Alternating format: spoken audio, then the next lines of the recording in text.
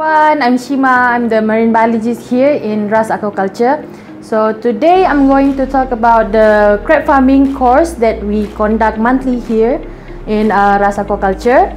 So back in 2017, 2 years ago, before we started zero actually. We didn't know what was the essential equipment to build this farm. We also didn't know if the system can perform well with crab, and either we have no idea of the current market condition or is it financially viable.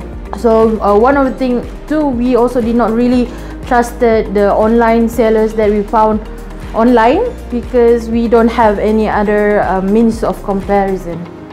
So here we are in 2019, still standing strong, and we came out with vertical mud crab farming that could help others who did not know how to build their own but they want to. So in the course, first we will focus on educating our clients on the equipment needed for RAS system, and then followed by how well the system will work with mud crabs. And then we will explore the pros and cons of farming mud crabs in this system.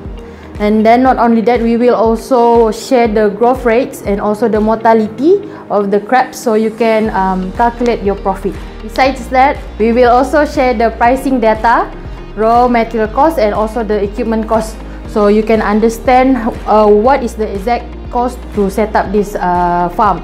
And then last but not least, we will also tell you about the supply chain and the crab business models that you can follow. Then if you're interested, you can drop us a message with your email address, full name, and your mobile number. Then we will send you the details of the course. Thank you.